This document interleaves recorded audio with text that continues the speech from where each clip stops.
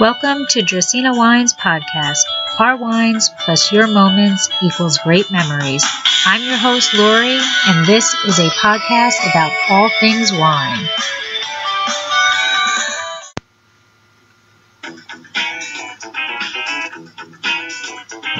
Did you know that Dracena Wines now has a wine club? We named it the Chalk Club. Draco is on our label, but Vegas was getting a little jealous, so we decided he deserved to be our club spokesdog. In Las Vegas, betting chalk means that you are betting on all of the favorites. We are betting that we are one of your favorite wineries, so we thought the name was apropos. The club is simple, yet a bit different than most. When you wager on us, we will ship you 3 bottles of wine twice a year, once in April and once in September. You can choose all red or mix of red and rosé. You immediately receive 15% off of all your wine purchases throughout the year, but what makes our club stand out is the progressive discount. Let your club membership ride into the next year. Your discount increases. Each year you parlay your membership, you receive an additional 5% off up to a planned maximum of 25%. Your club shipments are discounted to a flat $15, plus we'll cover your club shipping cost for your second shipment. That's $15 house money in a sure bet for you. So please head to our website, dracenawines.com, and find out all of the benefits of joining the Chalk Club and how to sign up. We've stacked the odds so that you can get our award-winning wines without breaking the bank.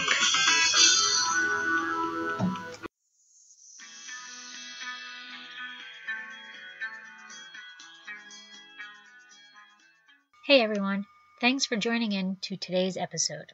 Today, in this Wine Writers Wrap-Up, we are discussing bias against packaging. People have bias. There's nothing we can do about that. But do you have bias against wine packaging? What's your thoughts on screw caps, boxed wines, critter labels, and the most recent craze, 40-ounce wine? Do you choose a bottle by your palate, or is there a bias behind your decision? So uncork, unscrew, or saber that bottle and connect with us as my wine writer friends and I discuss wine packaging bias.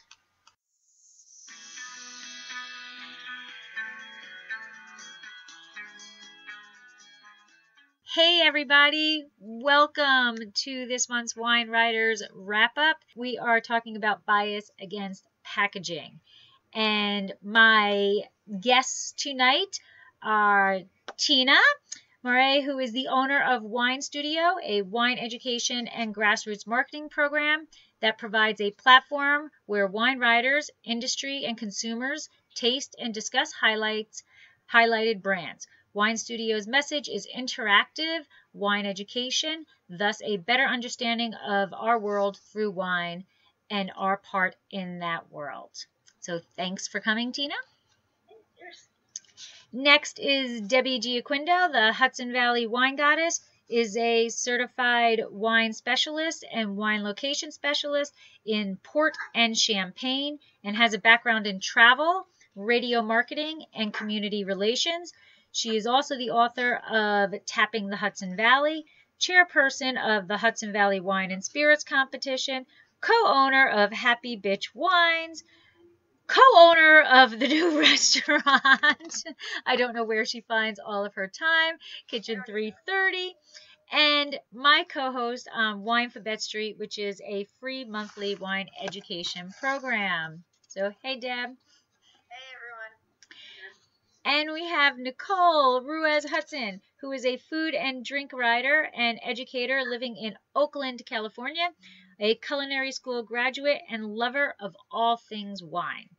She has a particular passion for wine pairing. She holds the WSET diploma and is a certified sommelier. She spent 3 years in the tasting department at Wine Spectator and regularly contributes to 820 recipe and pairing series on winespectator.com. So, hi, Nicole. Thanks for joining us. This is your first visit to the Wine Writers Wrap-Up, so welcome, welcome. And I am Lori Budd. My husband and I own Dracaena Wines, a boutique winery in Paso Robles. We specialize in Cabernet Franc. We are the founders of Cab Franc Day, and we also produce a rosé of Syrah. I write an award-winning blog and produce a podcast and co-host Wine for Bet Street with Debbie. So, hi everyone. How we doing? Great. All right, so first and foremost, what is everybody drinking? Wine from the Jura. I drank. Dra- Andarabi Zori. K5. Isn't that skis? I decided to go on theme, and I'm drinking the Unaloo Rosé from Scribe Winery out here in Sonoma. Out of a can. Very nice. And Perfect for this topic. And I am drinking Funk Zone White Blend, which is 62% Sauvignon Blanc, 36% Viognier, and 2% Chenin Blanc. And this is actually a wine from our sponsor, Wink.com. So, Slainte, everybody. So if you are looking to find some new and exciting wines, we look to our sponsor, Wink, spelled W-I-N-C. Wink makes it easy to discover great wine. It doesn't get much easier.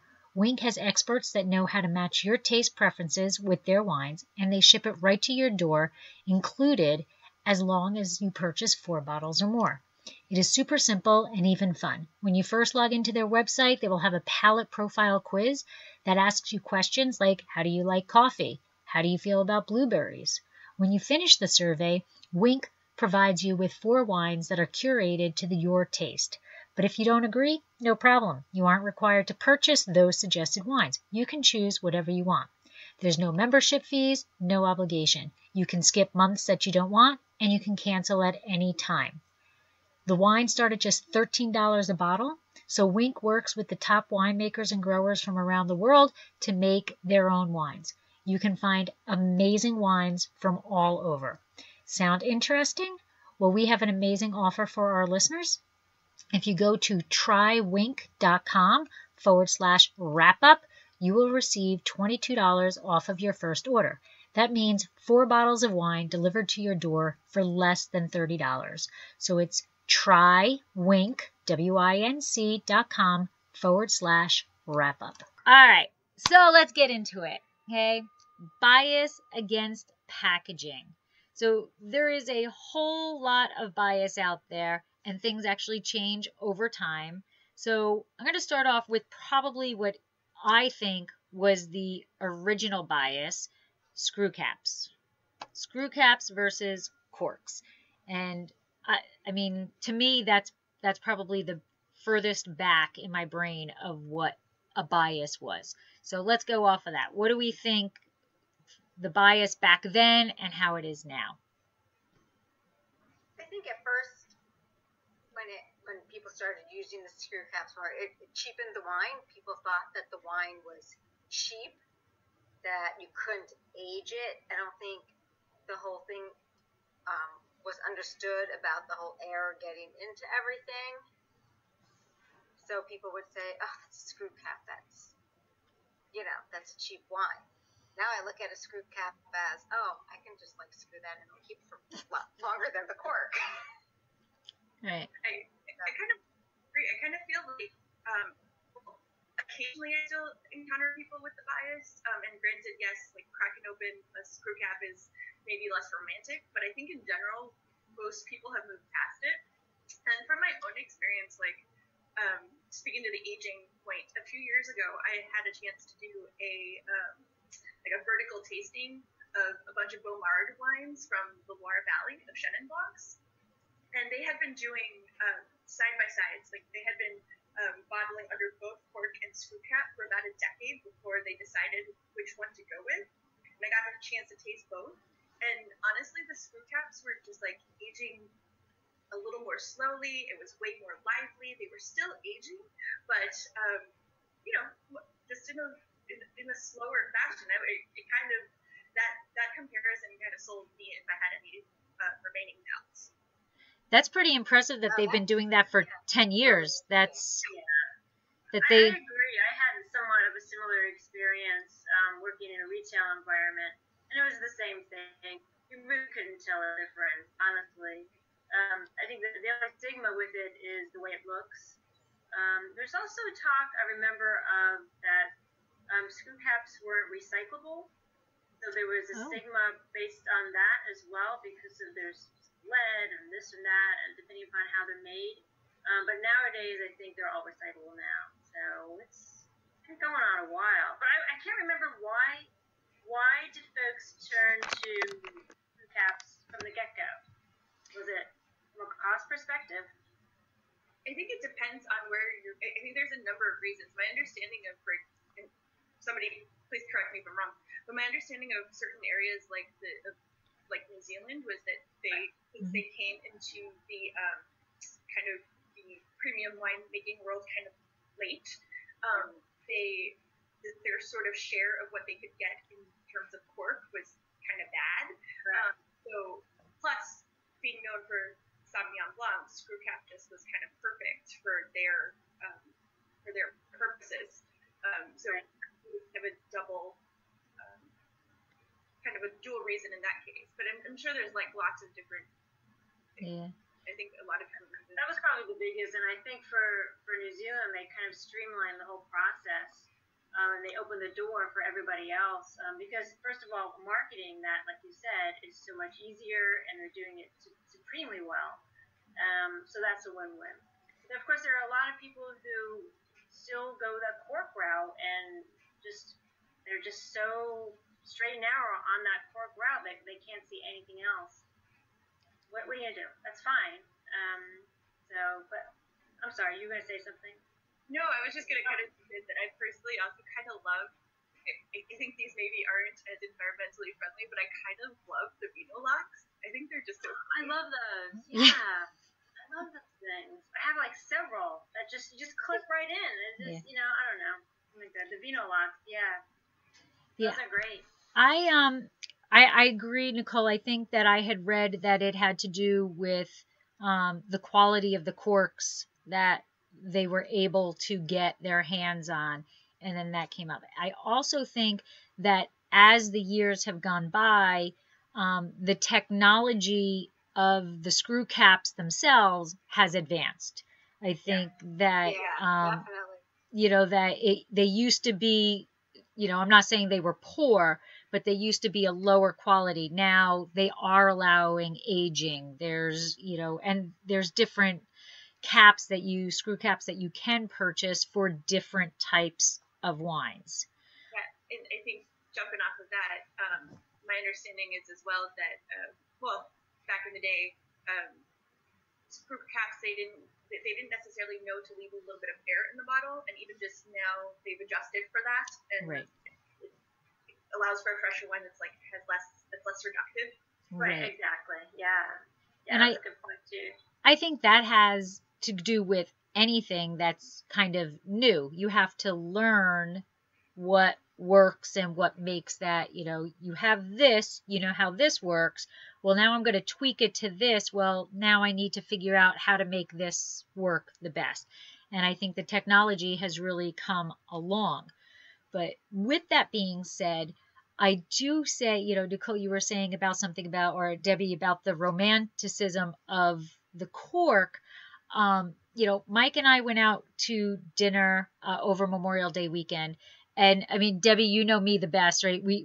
We're not fancy people, we don't do the fancy restaurants, we don't do that, but we went to a very nice restaurant that had a $25 corkage fee, and being from where I am in Jersey, we have so many bring your own restaurants that don't have corkage fees. It's just what we are used to. So we are already getting used to having to pay a corkage fee. But we ordered this bottle, and it was a screw cap. And, she brings the bottle over, and here you go. And I'm like, wow, I just paid $25 for you to screw, for you to unscrew that. and it does it does lose the romanticism of, you know. I agree with you on that. And then hold on. But then it's a free bird there.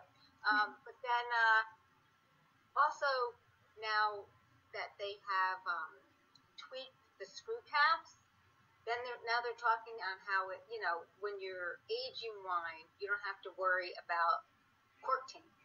Yes. You know, and that's come up a lot in a lot of readings that I've had. Yes. It's actually not true. You can actually get cork taint in a screw cap bottle. It's just really, really rare. Really? Yeah, it's just like if that yeast strain it's in there, then it still can taint the wine. It's just a lot less likely. Because it's cork taint is not cork. It's not caused by cork. Right. It's usually from a not so clean environment for the most part. Right. And But getting back to the restaurant thing, I think a lot of people don't understand that they call it a corkage fee only because it's just been going on for so long. Mm-hmm. It's really for to house the wine. Yep. You know, and this, that, and the other thing. So that's basically what it was. yeah, I get that, but there is I don't know, I guess in me, I'm already, I'm spoiled by growing up. I'm spoiled for having 25 years of no corkage fee, you know, and now I'm paying a corkage fee, and they're, you know, like, at least open the cork, you know, like, I just, you know, but I do get it. It's for the glassware. It's for the service. It's for, you know, the service people. So now, Laura, you're a winemaker. So what about you? What do you prefer? So, our Cab Franc is in a cork, and it honestly will always be in a cork because of people view the quality of it. You know, you think Cab Franc, you don't really think screw cap. But our rosé is a screw cap. So we are not anywhere against screw caps. We just, you know, and I don't think there would be anything. You use that for the aging process because your Cab Franc can age, Well, whereas rosé is usually typically drank within 3 years. So our Cab Franc, we're not, you know, we 5 to 10 years. To me, a corkscrew has no issue with that, you know. But I do think that if, at least now, I think that if people were paying, you know, our Cab Franc is $32 a bottle. If they ordered it and it came screw cap, I think we would be putting certain people off. And being the size that we are, I can't afford to put anybody off, you know. So it's more of the marketing aspect of it versus that I don't trust a screw cap. I mean, it's that. And then with our reserve coming out, I just don't think you can put it. I don't think America is ready for reserve wine in a screw cap. Although other people are doing, you know, much more expensive wines than mine in screw caps. I think it's more, right now, I think it's still just more mindset. They want the corkscrew. They want the cork, I mean. Packaging. What about the rosé? The rosé is screw cap. Oh, cool. Yeah, the rosé is screw cap. And that makes sense. And that's what's interesting. And like you were saying, Debbie, people don't have that same mind frame for a rosé. They're much more willing to accept a rosé in a screw cap. They're much more willing to accept a Sauvignon Blanc, even though it's not New Zealand, you know, like ours. Or a drink now. Right.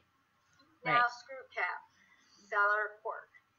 Right. And even like I just did a virtual tasting with Snooth of Albariños, and I was expecting them all to be screw caps, and there were more corks than there were screw caps, and I was surprised by that.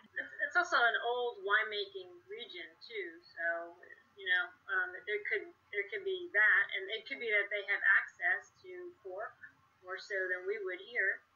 There could be several factors for that. Yeah. So that goes against the you're going to drink now, because Albarinos are, Our drink nows, yeah. are drink nows. We're gonna drink young. Right. Although Yes and no. that age them too. Yeah. It depends on the Albarino. But I definitely have had a few under a screw cap, and I think but to your point, I think it's sometimes the younger producers doing the screw cap. Yeah. See, now I'm gonna have to go back and look at my list of the wineries and see who the things are. That brings me to another question. So millennials, right? They're all dictating everything that everybody does nowadays. Do you think they have an opinion? Everybody has an opinion. Should I get my daughter in here on that? I don't know. So I work at a wine shop as well, and we have customers of all ages. Definitely a significant segment is our millennials, and I feel like they're pretty open. I still think you get people that have their biases against the screw cap, but in general, I have found them to be, on the whole, pretty open about packaging in general. Right. So as I said, I can't get the chat to work right out here. So Nick is watching. Hi, Nick. So he texted me.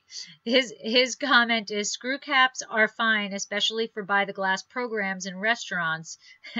And those darn millennials. Yes, they do have opinions. So I think that I don't know.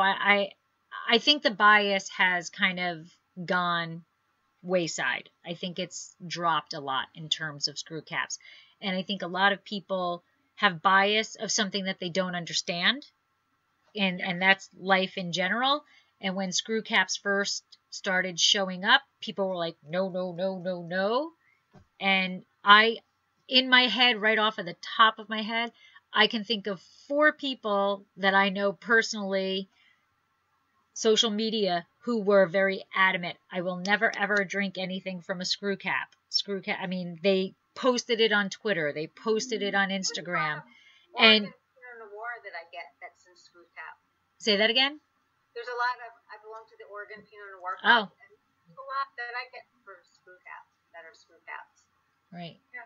So, I have to tell you, Wine 1011 said, I like the glass stoppers. A lot of vineyards are utilizing. All right, so we're going to move on. And the next big bias that I could think of was boxed wines. So what is it? I honestly don't even think I've ever had a boxed wine. You've never had a boxed wine? I don't think so. Oh my God. I remember them from college. Yeah. No, I was drinking the Party Balls, Coors Lights, Party Balls. No. Oh, the beer balls. Yeah. Yeah, I was drinking Meisterbrau. Yeah. Buffalo. But those stupid beer party balls that you had to buy the special tap for. with the little spigot thing, just like it is now. Yeah. I don't know. I don't think I've ever had a boxed wine. I think, what do you think that is? I don't know. I just don't think I've ever had it. I mean, I don't know. Have you ever seen them? Yeah, I've seen them. Actually, while we were in Bordeaux, Fabian, Ryan, and I went into whatever store that was that they bought. Their type of grocery, little 7-Eleven type like store, and we were going to get beer for when we were done with all the wine at night. We were going to cleanse with beer, and there was boxed wines on the shelves, and we were joking, let's we're in Bordeaux, let's get some boxed wines. That's probably the closest I've ever gotten to actually picking up a bottle of or a boxed wine. So I'm going to leave this one to you three. It's not so much a bias for me. I just have never, I don't know, maybe it's subconscious bias. So Wine rosé out of a box, can, bottle, and keg this weekend. Oh. I drink a lot of boxed wine. When my husband was in business school, we went and studied abroad in Australia. We were kind of broke because we'd spent all our money To get there? So we drank a lot of boxed wine then. And it was cheap stuff, so it wasn't the best example. I don't have like an inherent bias against it. I actually think it makes a lot of sense, but I have the least experience with boxed wines and have like had the I don't know. I haven't had as many quality options. I haven't had really any quality options with boxed wines, but I think that might be just like what's available rather than the box itself. So, because I don't know that black box thing says. Well, again, you haven't had black box. No. Oh, that says, you know, in our last wrap up we talked about points versus palate and how as a winery I can submit my wine like to 5 competitions a day, every day of the year. But you see the commercials for that black box and they're like, oh, the most awarded gold medals or the most awarded whatever. But I don't know what competitions they're winning. But I've had that black box wine.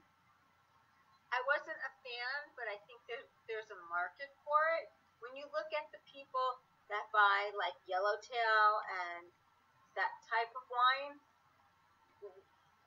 I think that the box wine goes with that, and it's probably, you know, a value wine. hey, But then, you know, more people are coming out with stuff like there's wines in kegs. yep. You know, and you know you can get wine on tap now. So here's my question: but you can't get like oak aged wines on tap. I would tend to think would they? I don't know if you can or you can't. I shouldn't say that, but I don't know because when you know. it lose its characteristics. If an oak aged Cabernet on tap, would it lose its characteristics being in a tap versus in the bottle? Well, I don't. If it was aged in oak and then bottled, I don't see what would be the difference versus if it was aged in oak and then put in that plastic thing or in a keg. I don't. Okay. I mean, I don't know. I'm throwing it out. I have had oak aged wines in can, so I can't see. So if it can be in a can, I don't see why it couldn't be in a keg. Yeah. So when you drank oak aged wine in a can, did it have a tin type of? It was pretty clean. It was lightly oaked too. It was like a hint. So just like enough to give it like a little texture. It wasn't very much at all. Okay. So here's my issue with cans, and it's not. This is not wine in cans. I don't like cans. I taste the metal, whatever it is. Like I buy bottled beer, and Mike buy, when I go to California, I go in and I open the refrigerator and it's freaking cans and it drives me crazy. So he's got to buy bottles when I go there because I don't like the taste of cans. So for me, I'm not picking up a can of wine, not so much because it's wine in a can versus I personally don't like cans of anything. I tend to agree with you. There's a certain tang or something with the can that I'm not a big fan of. Beer, soft beverage, whatever, I'm just not a big fan of. I think what would be really cool is to do a blind tasting from can, bag, and bottle into a glass and see what happens. That would be. Right, but you would need to have, like Nicole was doing that vertical of the same wine in cork and screw cap. You would have to have the same wine in bottle, can, and keg. Because not necessarily. You can just say identify the wine that was in the can, identify the wine that was in the box, and identify the wine that was in the bottle. I know I'm gonna pull science geekdom here. When you do a science experiment, you can only have one variable that you can test. So like, who's to say that wine? You know, for me, a science experiment needs to be a science experiment because I'm a science geek, and that's what I was trained for. You know, in my brain, you can't get a statistical analysis that is relevant if you've got more than one variable that you're testing. I agree. I said it'd be cool. Oh, it would be awesome. So I don't know how you'd be able to do that anyway to have that. But I understand what you're saying for sure. Okay. So all these packaging types, I think I have, well, except for screw caps, I think of the sort of newer packaging types, I think I have the most experience with cans. I totally feel you actually on the tin note, like notice that I'm drinking a canned wine, but I poured it in the glass. Because it's still something about it. I kind of agree with you there. That said, like I have found some like really lovely versions in cans. I mean, is it going to be the type of thing that you want to age? No, of course not. It's the type of thing that if you are going to a picnic or you're going to hang out by a lake or the pool, then all of a sudden it makes a lot more sense. The store I work at happens to be by the lake, and it's Bay Grave from Oakland, and we had a can party last year, which was really fun. And we just had, I think it really works for the particular setting because we're the type of place that people come in on the weekend, pick up. Sometimes like a lot of people stay and chill because you can also drink there. But a lot of people are picking it up to go and take it to a barbecue or to like hang out by a pool or the lake or something. Just a little note on this too, which I found kind of a couple of months ago. I went to the Global Garnacha Summit here in Napa, and the most heated debate of the day was over a canned wine. They were pouring this like canned rosé. I thought was lovely. I thought it was delicious, like for all of the sort of appropriate to all the scenarios that I just mentioned. But yeah, a lot of people, a lot of somms and educated palates, even though many people stated how much they enjoyed the wine, they were still kind of hesitant to say that I don't know, there was still a lot of pushback in the audience just because it was in a can. I found it really, really interesting. Right. So has anybody had, you know the Capri Sun? Yes. Brian. Has anyone ever had the wine like that? No. Okay, so I have not tasted it, but I've seen it, and that I have an issue with. I got sent samples of it. Not a fan. So my issue has nothing to, I've never tasted it. My issue with that is I think that's making it too fun, and alcohol, I mean, we love it, we drink it, whatever, but It's not a couch thing. It's not, my issue is that it's making it too much like for little kids to be drinking wine. I agree with you 100%. And that's my issue with that. So I never tasted it, so I don't have a. I was not a fan of it. And I had some issues on, it was like what happens if a kid takes it? Right, because a child isn't going to think it's a juice pack. Right. Right. So I'm going to chime in again with Nick. Nick says, pro for box wines, most glasses taste like the first. So that's what I've understood also. And con, the shelf life is limited. So drink now, don't hide away for this special day. So, and then he says that cans are great for the beach, picnics, etc. So because of the ease, like you were saying, Nicole, and the liner isn't long shelf life, so it actually will go bad after 9 to 12 months. That's a good point. So that's the plastic, the bladder, right? That the box comes in. But I have had canned wines, and quite honestly, so Fiction in Paso has been making canned wines for I don't even know how long. For before cans was even cans, they were doing it, and it's decent wine. Like it's good. But what I find interesting is, and what they were talking about, you drink more wine out of the can. Right? Because you're going to drink that whole can. Right? Because you're used to drinking the whole can. Right. Beverages, Right. And that's there. And I don't think their cans are 12 ounces. I think their cans are 16 ounces. Is that a 12-ounce can, Nicole? Or this is, I believe so. This is they put 375 milliliters, so like a half bottle. So a half bottle. So that's not bad. That's not I mean. I also think when you drink from a can, like when you drink beer from a can, you're chugging it. Right. And wine's not meant to be chugged.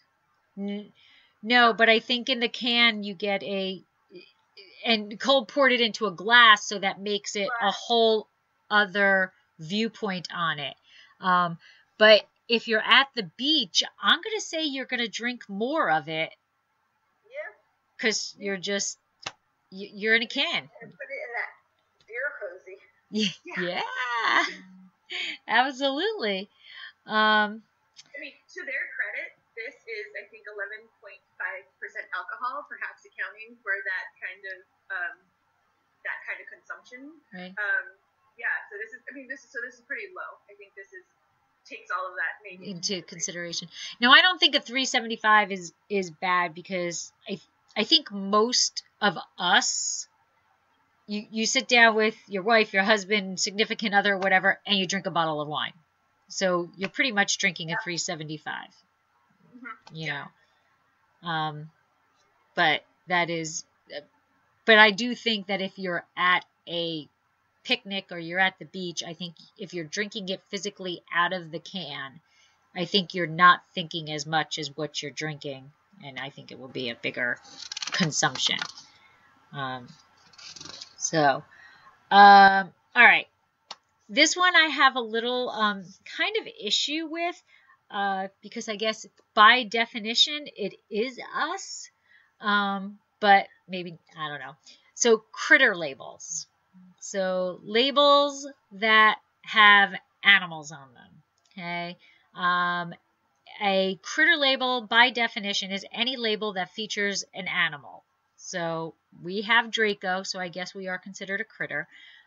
In 2006, a New York Times article stated that nearly 1 in 5 labels actually features an animal. And we all know the king of the critter labels is Yellowtail. So I also know that when we were first developing our brand and doing all that, I had read research that said that people who are not wine people who are going into a wine shop and just grabbing a bottle for that night to drink, just to give it a try, choose their label within 8 seconds. So wine producers... It has to pop out. What? It has to pop out. Yes. So we have, as a producer, we have 8 seconds to catch your eye. And apparently animals do a very good job. So what's your thoughts on critter labels? So an 8-second fly, that particular person is really just, I guess that person is not really wine-centric. Yeah, no, that's exactly, the article was about people who are just going in, they're not wine people. Okay. They're just going in and I need a bottle for tonight. I don't know anything about wine. I don't want to ask for help. I'm going to pick a bottle. Okay. So not knowing a whole lot about beer, I will gravitate towards cool labels. So there's that. So knowing that and confessing that, I understand when people do that. When you go to a wine shop, you're faced with possibility of thousands of bottles. Mm-hmm. And if a wine shop owner is not there to help you, or possibly is, you may gravitate towards a bottle that Is kind cute. of fits your personality or looks cute, or I totally understand that. In regards to Yellowtail, I'm not opposed to the critter label per se. What I'm opposed to is that garish yellow. I hate that color. I hate that color. But I think for a lot of people, especially for like Burgundy, Bordeaux, the more classic examples of wine labels, I do think a lot of people shy away from them because they think they're going to be too complex. They're not going to understand those particular wines, regardless of the fact that they're European wines. Well, with that being said, I think you bring up a good point on a wine label like a Burgundy or a Bordeaux. It's complicated, where they're going to go for the visual, pleasing, easy. I like that. Mm-hmm. Other than, I got to figure this out. Where's it from? How am I going to explain it? You know, whole ordeal of really reading the label. Right. But I do think it's also situational too. If they're just bringing a bottle to a party, they're going to grab something fun. If they're going to be grabbing a more expensive bottle for a gift, they may gravitate, and I think most people do, towards the more classic label. You're right. I agree with you. I think I have to agree with all of that. It's I mean, as far as the critter wines, I feel like, well, I definitely have been there, done that. I can't deny I drank them back in the day. And I'm not gonna lump all of wines with animals on them into the same category. But Thank you. Exactly. But I mean, I guess thinking back, there is probably something to be said for those wines that are kind of friendly and easy to understand as gateway wines. Mm-hmm. Yep. Yeah. So maybe let's give them credit for that. So that is, Nicole, exactly what I was going to say. So when Mike and I first started getting into wine, we were working at Unilever. We both, you don't make a lot of money when you're first out of college. So we weren't going out to dinner. Our date nights were, we got together and he cooked. I'm very lucky. He cooked. And we would walk to the local wine shop and we would pick a bottle of wine. And I would say in that when we first started dating that first year, we picked I picked labels by, ooh, there's a frog. Ooh, there's a butterfly. Ooh, there's, green and yellow and, whatever. Visually appealing. What? Visually appealing. Yes. And we drank it and, we drank it. We didn't appreciate it. As we progressed and as our wallets increased in our professions, we started to realize that, okay, well, we can come off of that bottom shelf now. And then we started reading and educating ourselves.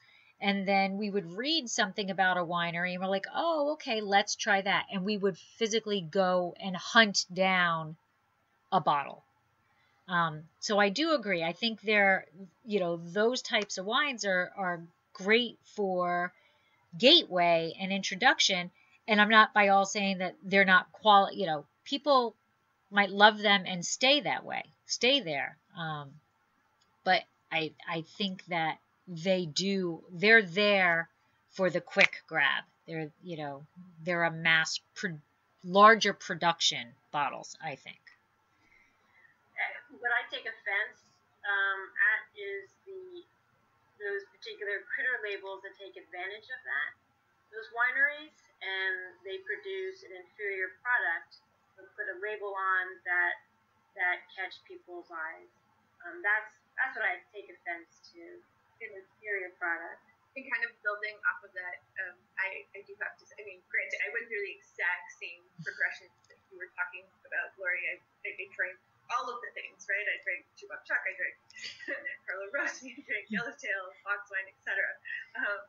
But now, granted, I have dedicated a lot of time to educating myself in this, but I think there's some amazing wines out there for $15 that are totally accessible to people. If you're willing to use like your wine shop, if you go to a good wine shop, if you if you are willing to use the song at a restaurant and tell them specifically your price point, I think there are great wines at value price points.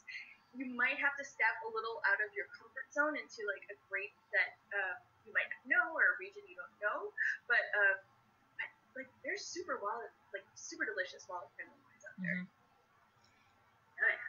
And I think that is a whole well, I guess bias isn't the right word, but I think a lot of people who are new to the wine world are nervous to go into a wine shop and ask what should. They feel intimidated, and they shouldn't feel that way.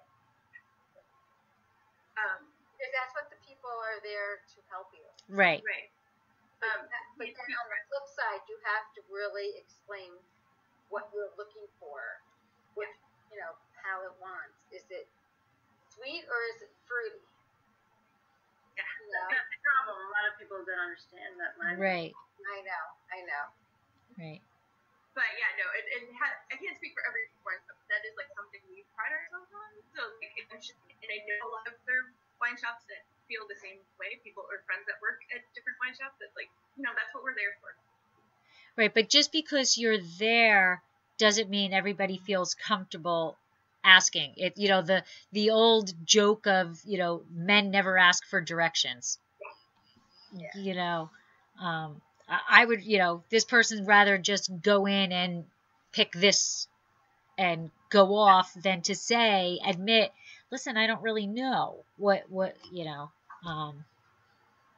for your wine shop though, you're gonna have in your restaurant, you guys are gonna have stuff in there that's quality stuff. I mean, I think that's the case in a lot of places, but I think you're right. It requires it requires making yourself vulnerable in a way that, for whatever reason, people with wine still feel intimidated, and right.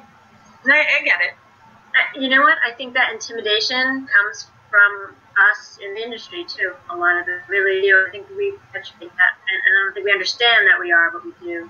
But also, I have to tell you an experience that I had at a wine shop that I used to frequent all the time when I lived in New York.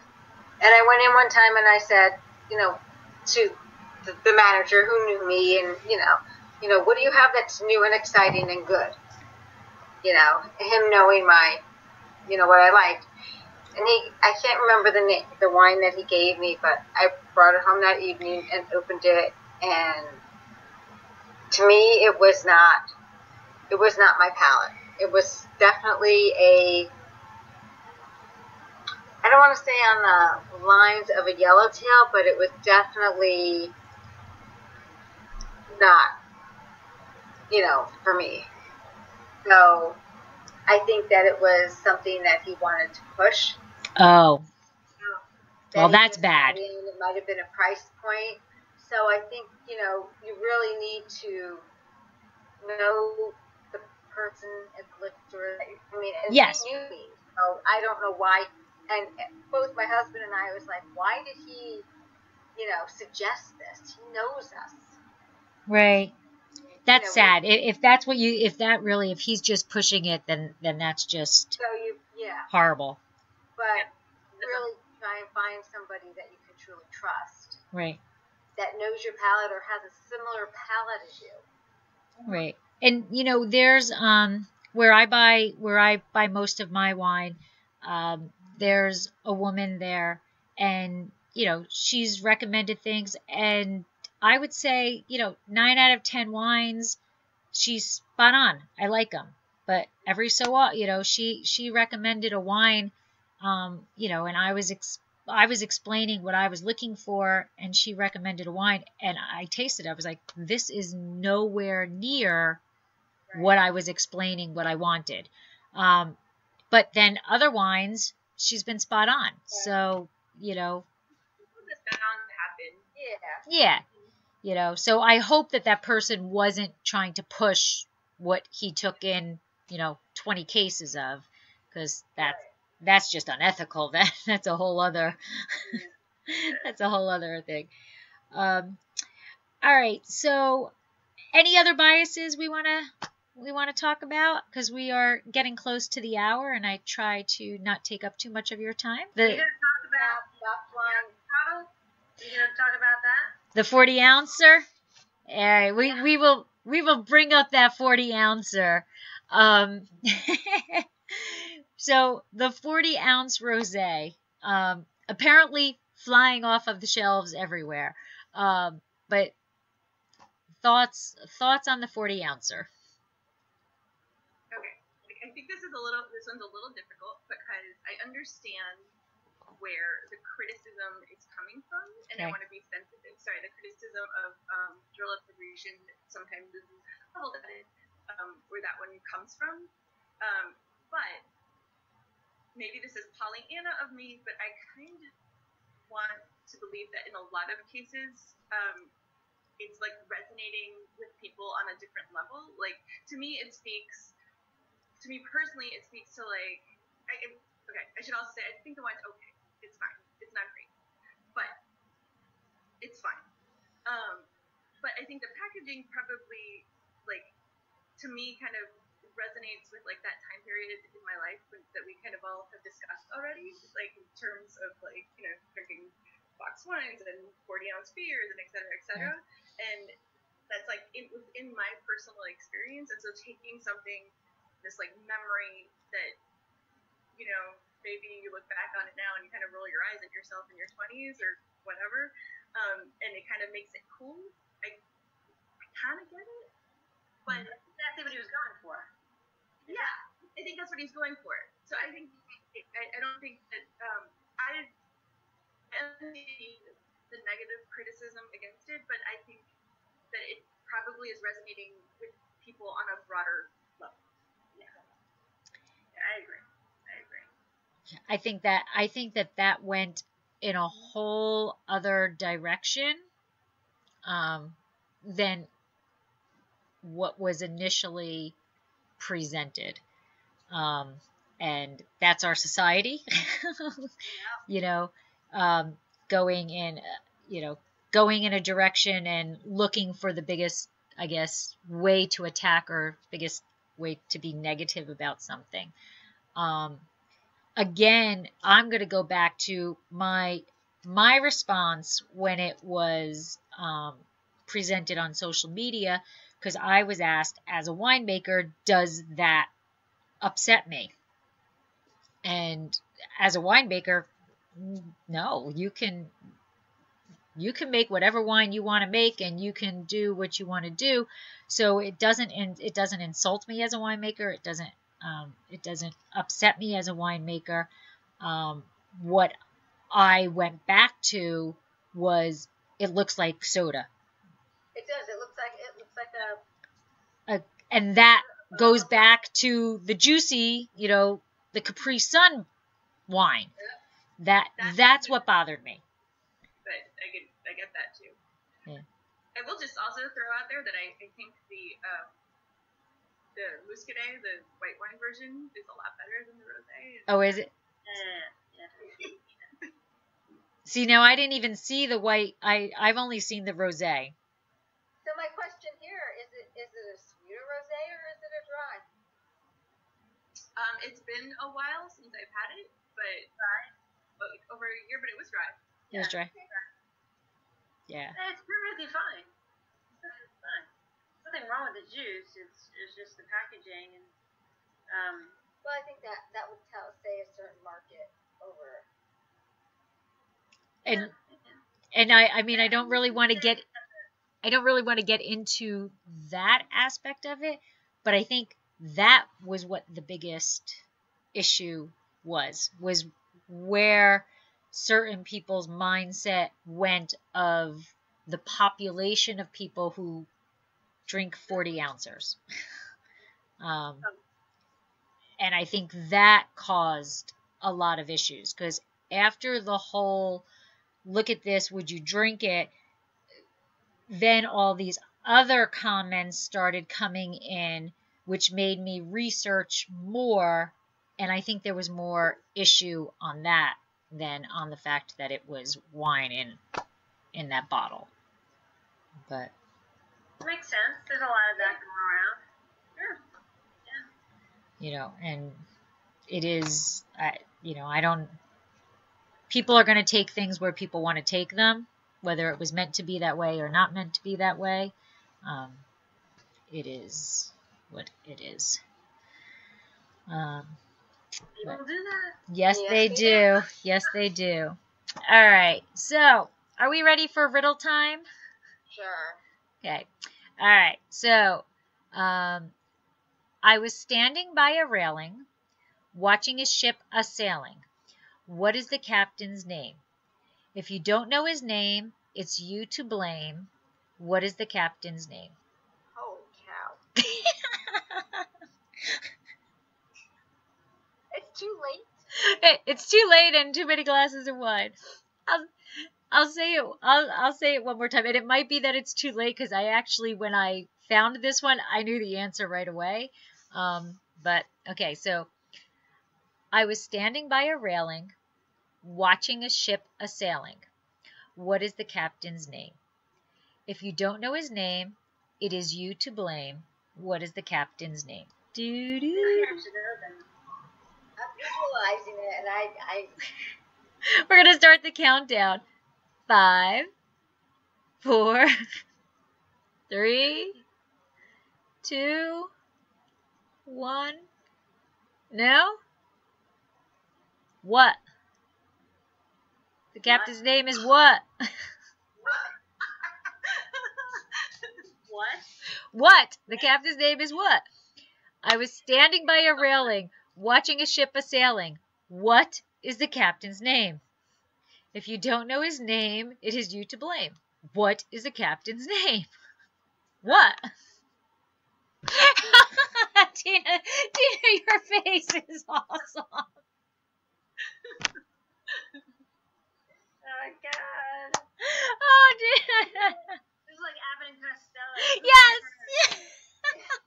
Who's on first? Yes. I Yes. love that. I hate it.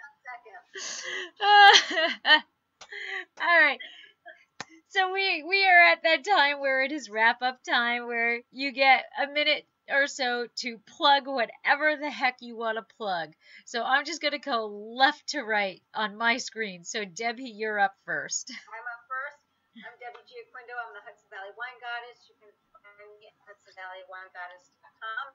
And if you are in the South Jersey area, you can come visit me at Kitchen 330, a newly opened restaurant that I'm partnered at. And if you're going to the Hudson Valley, you can buy my book, Tapping the Hudson Valley, Day Trips and Weekend Itineraries, taking you to all the craft beverage producers in the region. All right, Nicole. Okay, so you can find me on Instagram and online at the Nibbling Gypsy and Psalms Table, or the Psalms Table on Instagram. But the thing I want to plug today is a event that I am working on called the Bachinage Forum. It is a women-centric, women-positive event happening in Napa on July 28th. And we have an amazing lineup of presenters and fabulous women-focused wineries touring. Yeah, so check us out at bachinageforum.com. And so, Tina, what do you got? Yeah, so I own and produce a company called Winestudio. It's beverage education and grassroots marketing on the Twitter platform. June, we're all about rosé and its design influence on wine labels. So we're talking about wine labels and art on wine labels. Oh. Winemakers are doing that. So that's every Tuesday night, 9 to 10 p.m. Awesome. Twitter. Awesome. And I'm Lori, Dracaena Wines. I don't know. I write a blog. I won the Millesime Award, which I'm very excited about. So I got to go to Bordeaux, and I get to go to Bordeaux again on Friday. So I'm very, very excited. And I think I'm breaking the world records for only being in Bordeaux for 24 hours and coming back home, sadly. But I'm excited to be going as an ambassador for Clerc Millon, who are doing the Dance Awards. So I'm happy to do that. And next Monday is the third Monday of the month, so that means that Debbie and I will be together on Winefabet Street, and we are doing the letter M. I cannot believe we've been on Winefabet Street for a year and a month, 13 months, and we will be discussing Mencia. So next week on this same time, 8 p.m., will be Winefabet Street. Yeah. Thank you, Debbie, Nicole, and Tina, for joining. The last thing is next month's wrap-up is going to be on July 9th. And I thought that since, it was right after the 4th of July, and I know Memorial Day is kind of the beginning of the unofficial beginning of summer, but since I'm still in school, I don't consider it summer. So since it's after July 4th, next month's episode is going to be summer must-haves. So what wines do you think are must-haves during your summer? So thank you for joining. Thanks, Lori. Thank you, Lori. Thanks for listening to Dracaena Wines Podcast. If you have suggestions on what topics you would like us to discuss, please reach out to us on social media. You can find us on Twitter, Instagram, Pinterest, YouTube, Facebook, Snapchat, Google, and Periscope as @Dracaena Wines. I am also on LinkedIn as Lori Hoyt Budd, or email us at dracaenawines.com. If you enjoyed our podcast, please subscribe and leave us a review on your favorite podcast catcher to help others find us more easily. We are found on all of your favorite aggregators. To subscribe easily to iTunes, go to bit.ly/Dracaena Podcast. That's bit.ly/Dracaena Podcast. And that's a capital D for Dracaena and capital P for podcast. Please check out our award-winning wines and find out about our wine club at dracaenawines.com. And remember to always pursue your passion. Slainte.